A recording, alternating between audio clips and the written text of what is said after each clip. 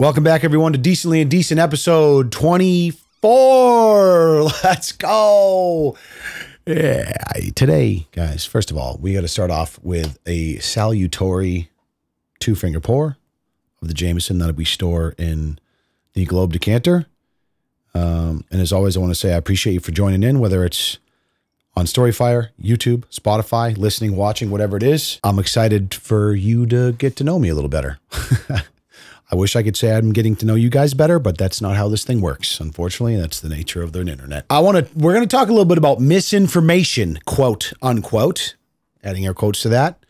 What that entails, some of the news that's come out this week between X and Brazil and some Zuckerberg news, and just the overall idea of free speech, what that entails.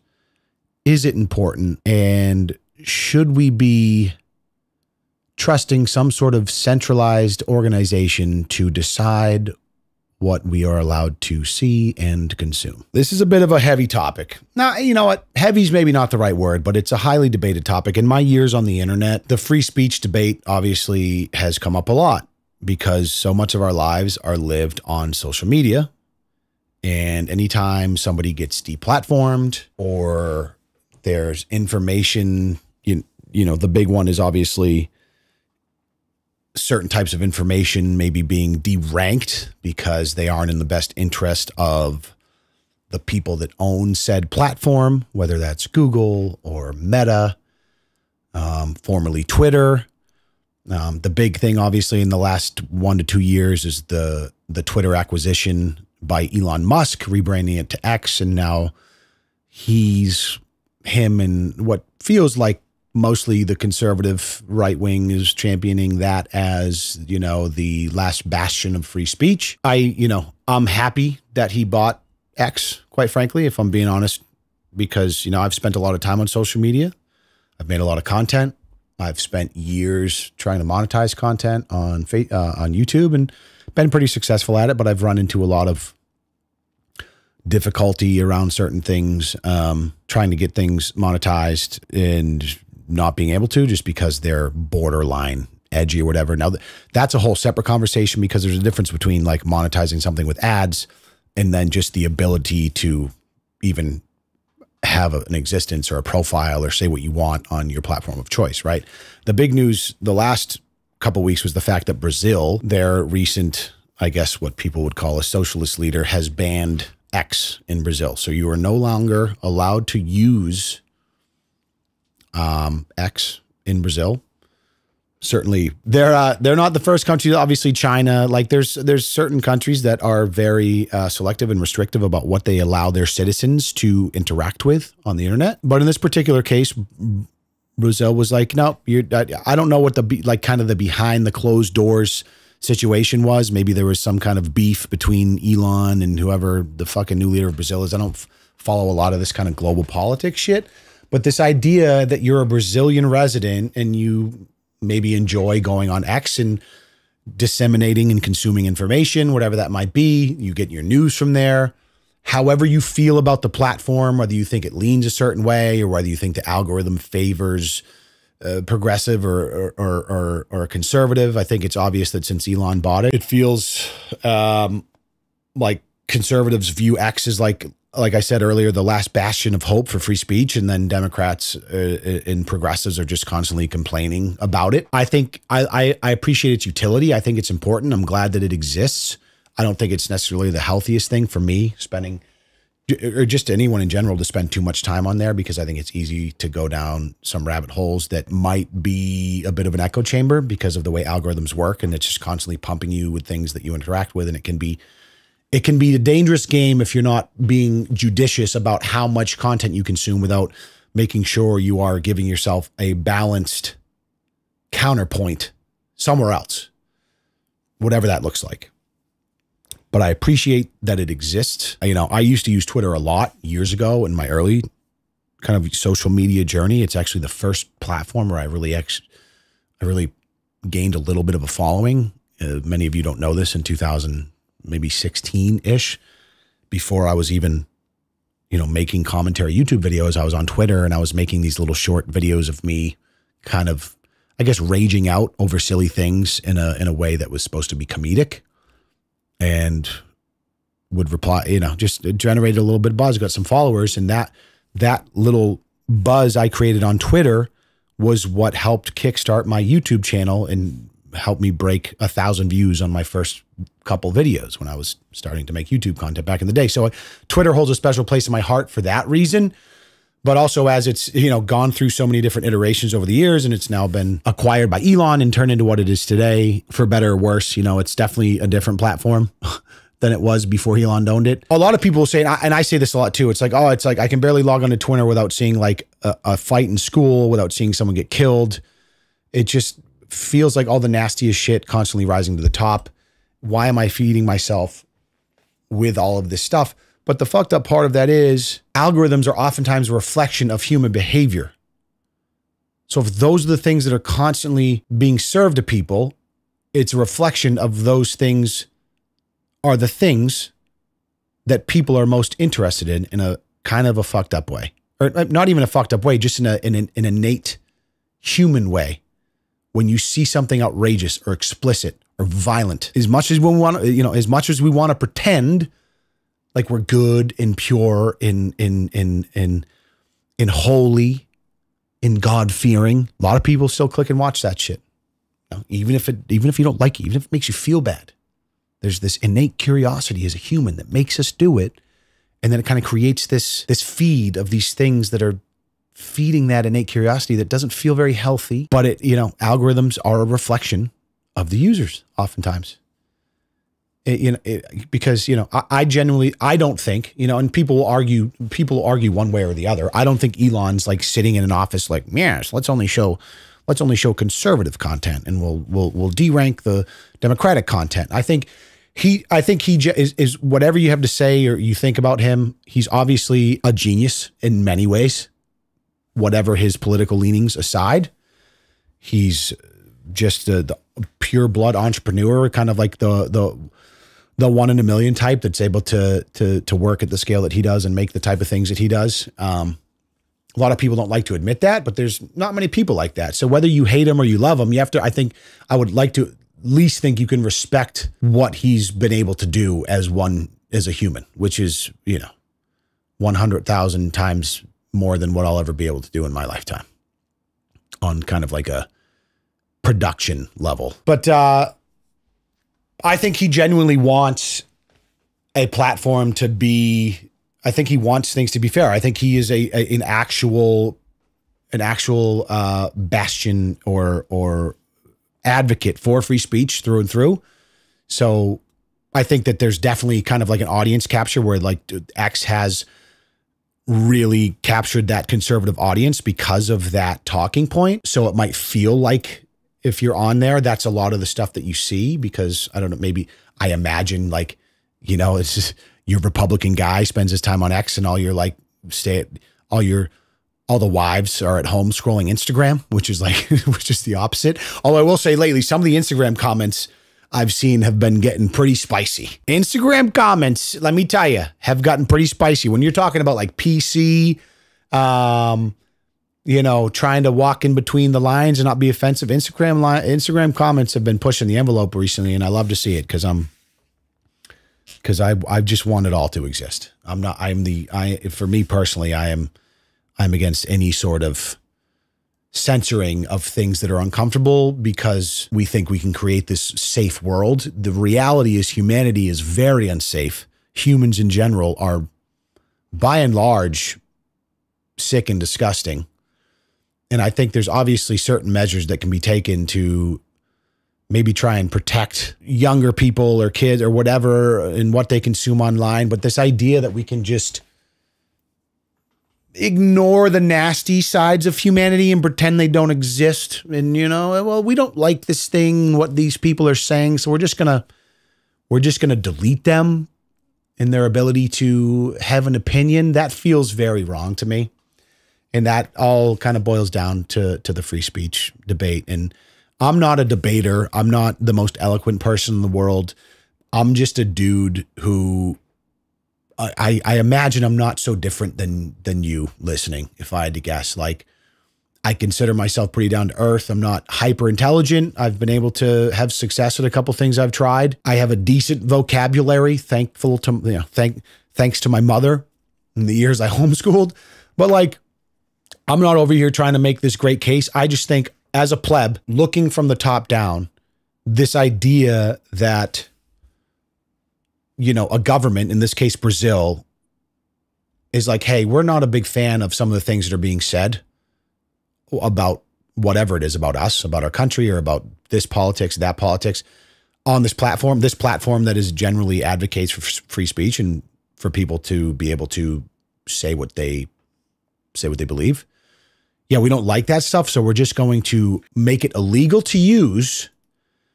And not only that, they were basically like, also, if you use X, we're going to fine you $9,000 an hour.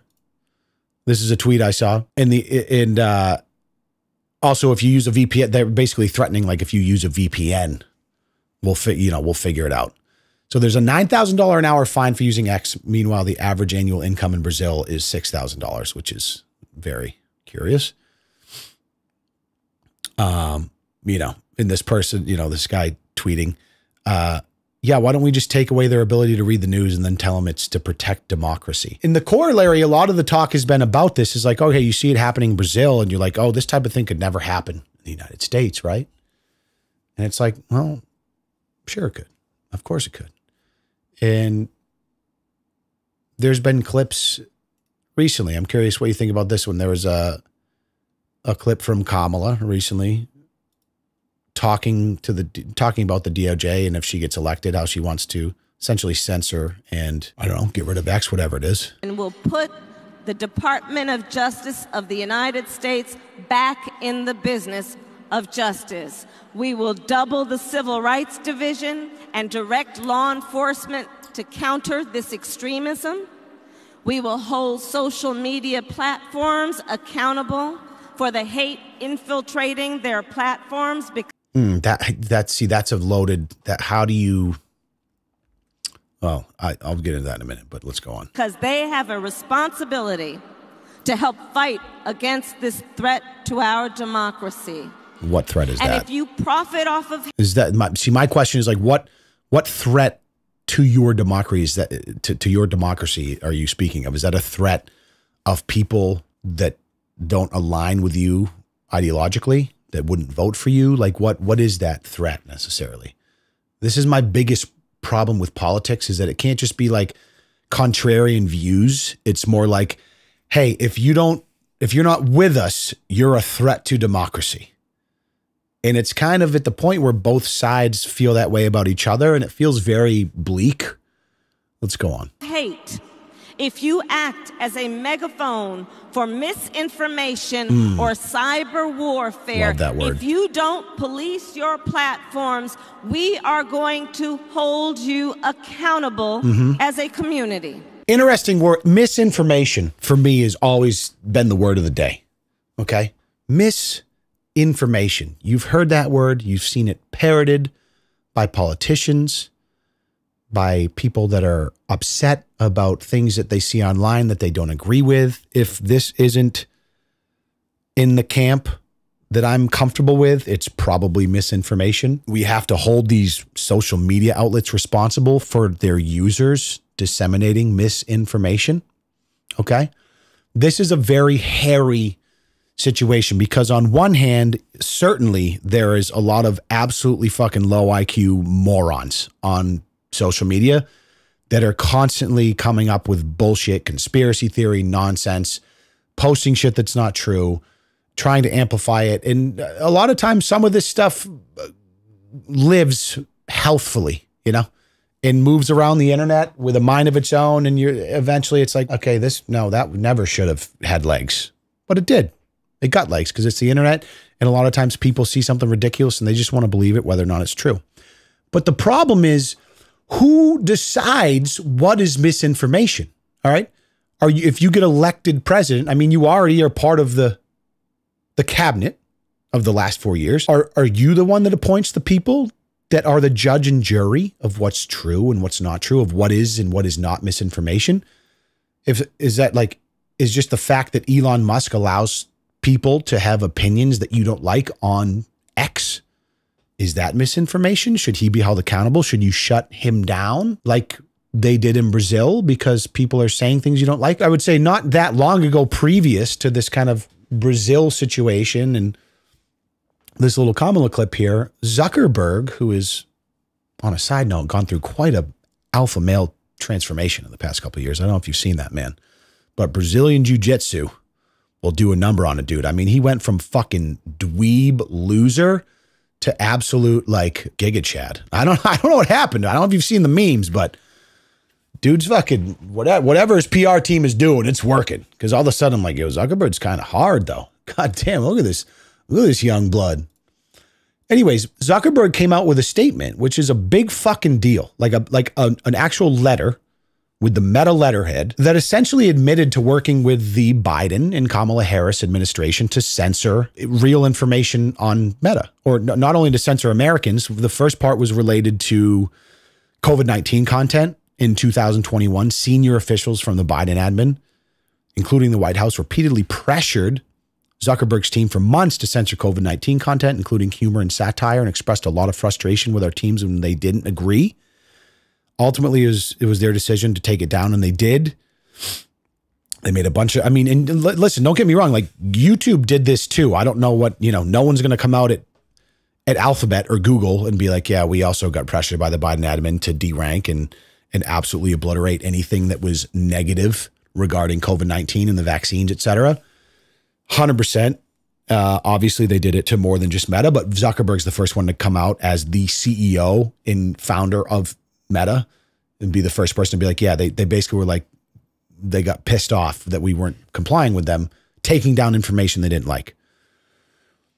And I'm not saying that there wasn't a lot of quote unquote misinformation going around during that time, especially with vaccines and stuff. I will say that I believe that the government is almost wholly and utterly captured by the biggest industries in our country, which are pharmaceutical, big food, and capitalism at its core leads to some pretty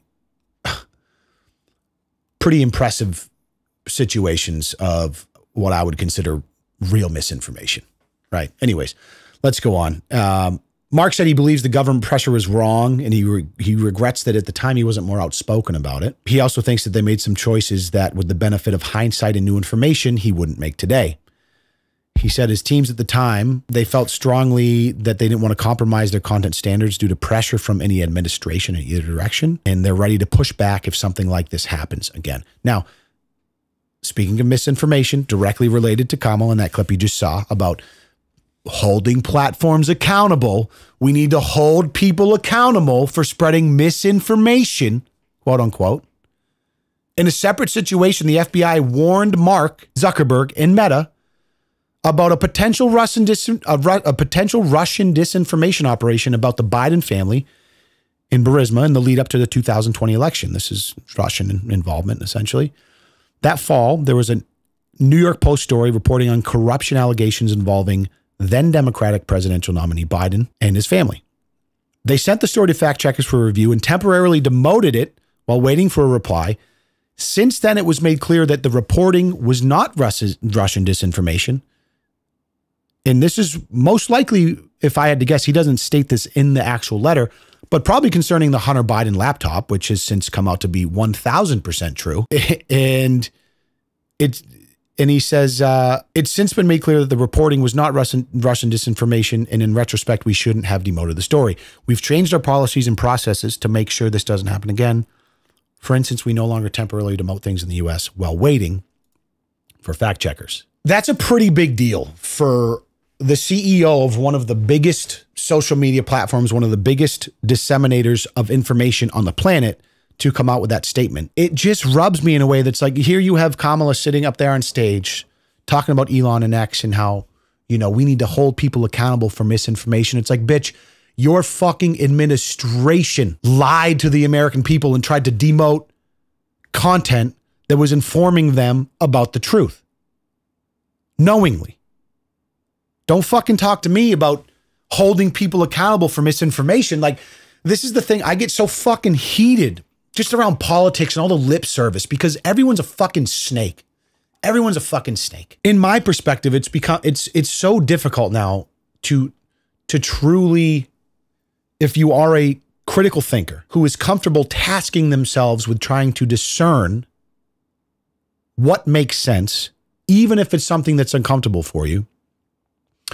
We live in an online landscape that has made it very difficult to do that without an investment of a lot of time. I'm shitting particularly in this clip on Kamala and this, you know, the speech and just Brazil in general, like the censoring of X and the taking down of X, this idea of like taking away people's ability to freely express themselves because the government thinks they're, the government wants to make you think that the government will tell you that they're protecting you. They're protecting democracy by controlling what you're allowed to consume, when in reality, what they are doing is protecting their own interests by trying to censor things that you might consume that could jeopardize the power that they hold. That's the truth. And this is Democratic, this is Republican, this is just power corrupting absolutely. That is what it is. So when I see these things and I read this stuff, it doesn't surprise me. I have such a jaded view on politics and people in power and just, I would say, government and institutions in general. And I try not to let it really eat up too much of my brain waves and my brain power, too much of my my bandwidth, because I focus much more on, okay, this shit I have no control over. I'm talking about it to you right now because I do see it. I read about it. I think about it. I see these things online, but what the fuck am I going to do about it? Of course, yeah, you can go and vote. You can vote one way or the other, depending on what you think politically. That's fine. That's wonderful. But I think it's such a ludicrous waste of time to just sit around and like be stewing and posting and theorizing and conspiring all day long about this shit. You might even be right, but like in my personal life, I choose to try and spend that time in a way that is more of an investment in myself, whatever that might be, whether it's disconnected from the internet with family, building relationships, relaxing, golfing, working out, enjoying the outside, hiking, whatever. Like you could just go down the never-ending rabbit hole and it can completely capture your personality, and then you become that person that can't be around anyone. Like you're like, oh fuck, is Leon gonna be there? He won't shut the fuck up about the government. He won't shut the fuck up about X, Y, and Z and Trump and Kamala. It's like, dude, you don't want to be that guy. All of those things may be true. Some of the stuff we just talked about, but like, you still kind of don't want to be that guy, right? You got to have a personality outside of like being the dude who's just so wrapped up in this. In you know what? In the defense of someone who might criticize what I just said, there is an element of maybe ignorance is bliss to what I'm talking about right now. Part of me maybe thinks that I've compartmentalized it because I don't really want to know the whole depth of truth, because I do think that the history of humanity would show that power and government and leaders through centuries and millenniums are absolutely corrupt. They don't hold the interests of the common man, of you and of I, in a regard that matters even a little bit. And that's anytime I see someone up on stage talking, some politician, and it's like, oh, we're going to do this, we're going to do that for you. I just like, bro, are you really? Are you really? But the other side of me feels like obligated to, you know, it's like, okay, well, it may not be the best system. It's a broken system. But it's better than a lot of places on earth. Like I'm talking shit about it, but like, goddamn, I would rather live in the United States more than anywhere else in the world, because at least we're kind of holding out. But I guess that's why people are maybe finding that the stakes feel a little bit higher right now in a way. You see this shit happening in Brazil. Oh, we're just going to take that away from you. We're just going to, oh, here's a place you like to see global news on the ground. Like, and let's be honest, dude, there are like, quote unquote, misinformation aside or whatever the fuck, like if you spend any considerable amount of time on places like X or like maybe Reddit's not the best example, there is no doubt that the fastest breaking news around global events happens on these websites. Legacy media, like, forget it. It's a joke. You're like, nobody's tuning in to like the 5 o'clock news to see what's going on in the world unless you're like 70. unless you're like a 68-year-old lonely cat woman that like doesn't own a phone. Like, no, shit's breaking and happening all the time. And it's in a weird way, it's like, it's fucked up because it almost breaks the human brain. Like I miss the days where it was like, I didn't have to be plugged in at all time and I knew nothing of what the fuck was going on in the world. And then I'd flip on the news like once a week, or it would be on in the background while I was at my friend's house and we were playing Pogs. And there'd be like one sad story and then they'd end the news with a happy story and be like, man, life is good. And now it's like you pull out your phone and 30 minutes later, you're like, the world is going to end. We're spiraling the drain. This is the worst time to be alive. Right? It's like this fucking, but the reality is that's not true. We just have a different lens to view the world through now where it's coming at us at light speed. Every horrible thing going on the planet is now being pumped into our brains at light speed as it's happening. That needs to be talked about more. The human brain is not equipped to deal with that level of partitioning of information and to be able to deal with that emotionally, whether it's content that's jarring or disgusting or like, it's just it's a new paradigm in how we consume. And, you know, I say new, I mean, decade and a half, 2 decades now, on a larger time frame of human evolution, a little speck of sand, right? You're talking 15, 20 years is a very small amount of time. And that's not a lot of time for the human brain to adapt. And so what we've kind of seen, I think, downstream of this is this level of frenzy from people, this level of heightened division, and this level of tribalism that I think is a little, you know, is unprecedented, at least in my lifetime. So I don't know that there's a solution, but I do not think that the solution is censorship and taking away people's ability to share and consume information.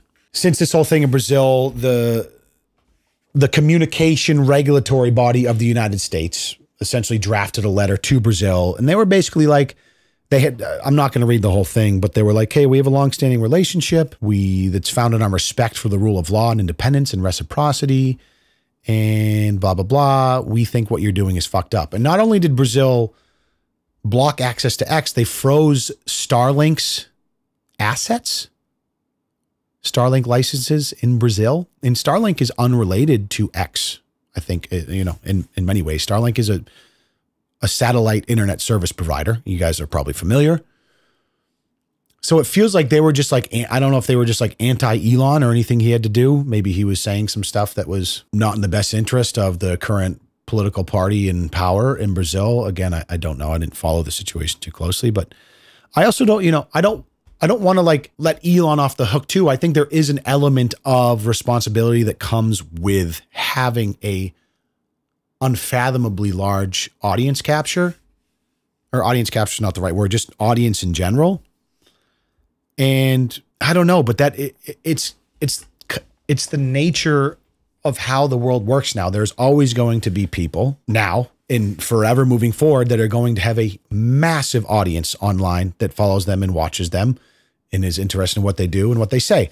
The Rock, celebrities, social media influencers, Elon Musk. Obviously, there's levels to this game, Elon being one of probably the most followed and prolific people on the planet. And certainly you have a responsibility, but at the same time, like,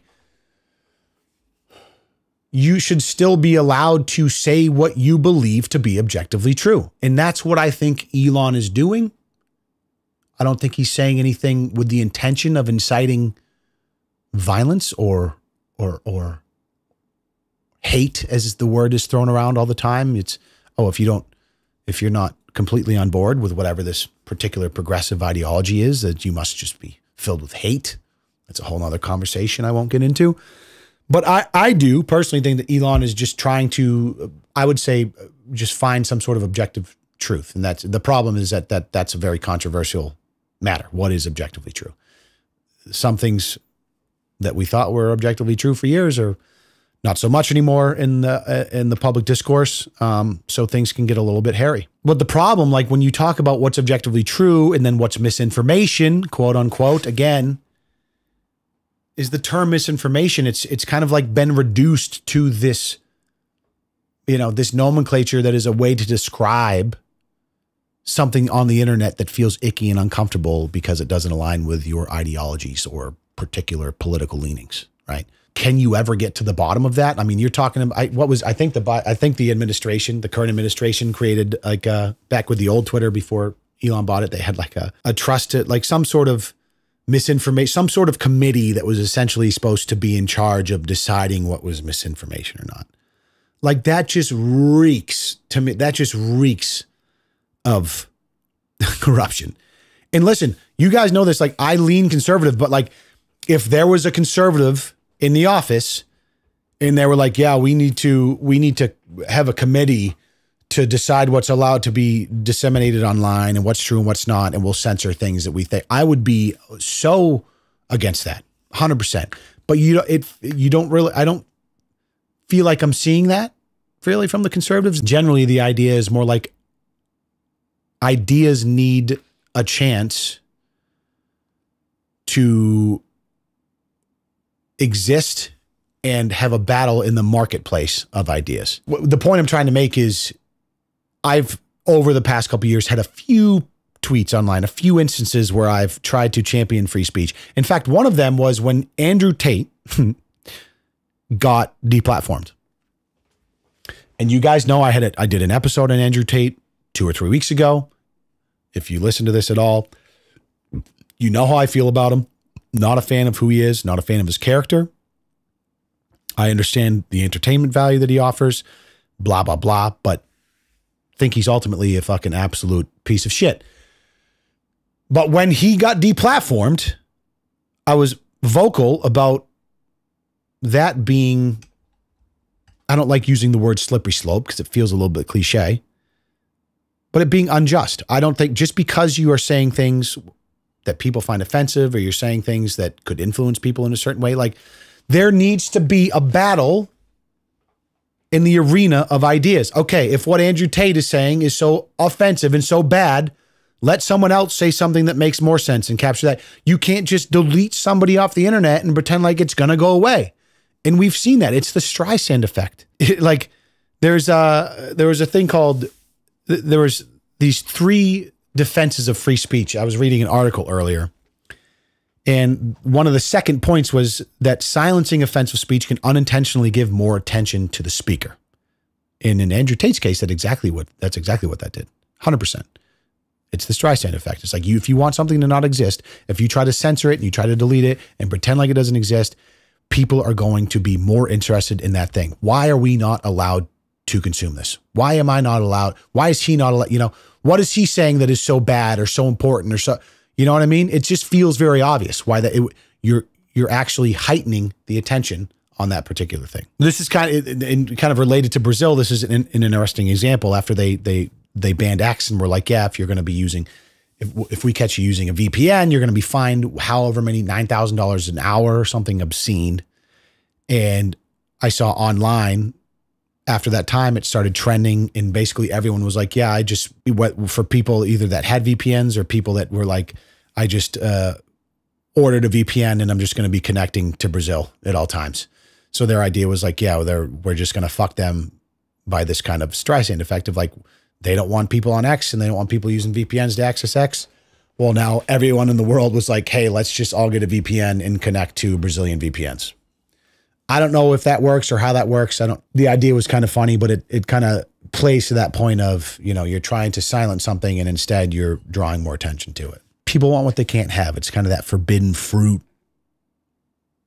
That forbidden fruit. You tell me I can't have it. Well, I'm going to spend extra energy trying to figure out how to get it. In regards to free speech and anti-censorship, the pursuit of knowledge requires the competition of multiple perspectives. And as I just mentioned a moment ago, it's kind of this marketplace of ideas philosophy. There was an English philosopher named James Stuart Mill, and he argued that the best test of truth was to allow people with different ideas to compete with one another.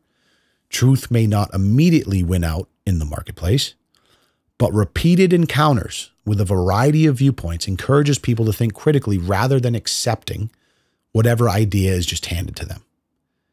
Even flawed or incomplete opinions were valuable. Mill argued, because they could be used to gain a clearer perception and livelier impression of the truth. Now, I love that quote from John Mill. I think this idea that the repeated encounters with a variety of viewpoints encourages people to think critically rather than accepting whatever idea is handed to them. I think that is beautiful. And I think that one of the biggest downfalls of, I don't want to say of social media, but almost one of the intrinsic flaws of human nature is to too willingly accept an idea that is handed down to you if it aligns with what you've been raised on or what you believe. There needs to be contrarian opinions and there needs to be challenges. I would say that, you know, there's a lot of things that I believe to be objectively true. And I'm happy to have those ideas challenged. And they are, quite frankly, often challenged in some of the things online. And I try to give myself room to inventory and re-audit why I believe those things that I do. And, you know, there's definitely been things I've changed my mind on over the years. I mean, certainly in a lot of ways, again, some of you guys that have listened to me know how I was raised very Christian and religious. And I'm a little bit more agnostic now, but I still hold a lot of conservative values. But I'm constantly asking myself, why do you believe this? Why do you believe this to be the right way to live? Why do you believe this to be true? I think that's important. And so this idea that we're just going to censor or if someone's saying something that I don't like we just can't have those. We can't really have those things being said because they make people feel uncomfortable or sad or they're offensive, words hurt, like all this shit. Like, get the fuck out of here, dude. Like, I'm not going to pretend like there aren't situations where actual misinformation and lies and words and people, audiences that do things vitriolic and harmful can be a net negative. That is an unfortunate side effect of how information is distributed these days, and especially people with large audiences, how they use their platforms and how they use their words. I don't think the solution and the answer is to try and delete these people from the internet and try to censor them. I just don't. I just think it is a morally imperative initiative to protect everyone's ability to free expression. And the unfortunate part of that is there are just really shitty individuals that will find a way to have a voice and say some shit that's very unfortunate or evil. You know, you could go down the list. There's always going to be those people, but we can't just pretend like they don't exist. We need to beat them with better ideas and more pure, not pure is not the right word, just better ideas, better examples, better role models of what it means to live a valuable life. And that's not always easy. Sometimes it feels like some of the bad have a megaphone and the good people are just kind of living their life not on the internet. But I really like this idea of, I don't know. I don't know what's going to happen over the next 3 or 4 months, man, 5 months. I'm not like a doomer. I don't think that if like whatever way the election goes, I don't think the country's going to end. But I do think that every superpower has its heyday and then things start to slowly trickle. I do think there is an element of, let me back up for a second. You know, I spent a lot of time in the part of Twitter and X that is ideologically captured by decentralized governance and kind of the network state idea that is the eventuality of what we're living through right now, which is kind of, you know, state power, government power. And as I think what we've seen over most of our lifetimes is the government losing power as they lose their ability to control the narrative and control information. In the last 20 or 30 years as the technological boom has happened. And it feels like there's been a mask off moment and they're just kind of frantically doing whatever they can to keep this shit together. And a lot of people are just kind of like, well, the cat's out of the bag. There's no way of putting the cat back in. And they're trying to figure out how to kind of wrangle the horses back up. And it's just not going to happen. So there is an element for me that feels like things could get a little spicy. You know, I don't think it's going to be fucking The Last of Us 2, like eating cans of beans and running from zombies and hiding in sewers with with AKs, but I just think that this kind of unprecedented S curve of technological innovation, information consumption, the connectedness of the entire global market with social media and all these things, I think they have really just changed the world in a way that is never going back. So, you know, even in the 90s, in the era I grew up in, that's like a distant, hollow past that is almost unrecognizable now. And there's a lot of nostalgia from me. And I know a lot of people that are probably my age that miss that era because there is a bit of rose-colored goggles going on when you look back and you remember all the great things. There was obviously shitty stuff that was happening at the time too. But moving forward, yeah, I just think the idea of individual sovereignty is important. That's why I've always been a big fan of cryptocurrency in general, aside from what the layperson typically thinks of as like the scams and the pump and dumps and all the bullshit. The ethos that is the foundation of crypto is kind of this decentralized ownership of something, which you just don't have in this country. You don't own anything. You buy a house, you spend hundreds of thousands of dollars on a house, you can own it outright. Guess what? If you don't pay your taxes, the government takes it. You don't really own anything, right, of value. And that is one of the reasons why I've really been interested in kind of this cypherpunk crypto mindset. Is it's like, well, this is a network, just speaking of Bitcoin in general, this is a network that is run, it's a globally run, decentralized network that you can own a piece of and nobody can take that from you. You can hide it from what? Like the government would have to literally come and, I don't know. It's just, that's a different rabbit hole, but it all kind of is under the same umbrella: the free speech, the individual sovereignty, what do you actually own? What is actually yours? And how much of what you own could just be taken in a heartbeat if the government decided they wanted it, right? You look around the world, this shit happens all the time. And then, you look at Brazil and they're like, well, now we own your ability we're trying to own your ability of what you're allowed to consume. And you're not allowed to consume anything on X right now. And that's how it starts. And who knows? I'm not sure what it's going to look like in this country in the next 3 months, 1 year, 5 years, 10 years. I do know that although I have reservations about some of these things that we've spoken about today, I'm very grateful to live in this country because I love it.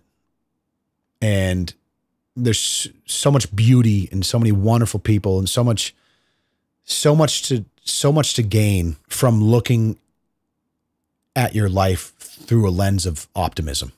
I truly believe that. So while I do sit here and I talk about these things that concern me and just government overreach and individual liberties, things that matter to me on a personal level, I think you have to balance that with a lens of optimism because there is so much untapped potential in this world. I'm speaking mostly inside of ourselves. And really it comes down to, so much of life comes down to how you view the world and your perspective on your life and your ability to make a dent and do things that are important.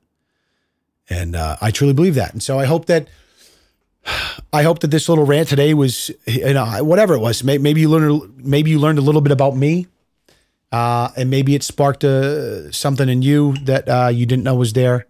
And as always, I'd love to hear any comments or anything you have to say about this down below, or if you're listening in your car or on the shitter, just say it out loud and I'll hear you through ESP. Thank you so much for listening. I'll see you guys next week. And as always, stay, I don't have a tagline. I don't have a tagline yet. And I don't want a tagline that starts with stay. So just have a good weekend. See you later. Peace.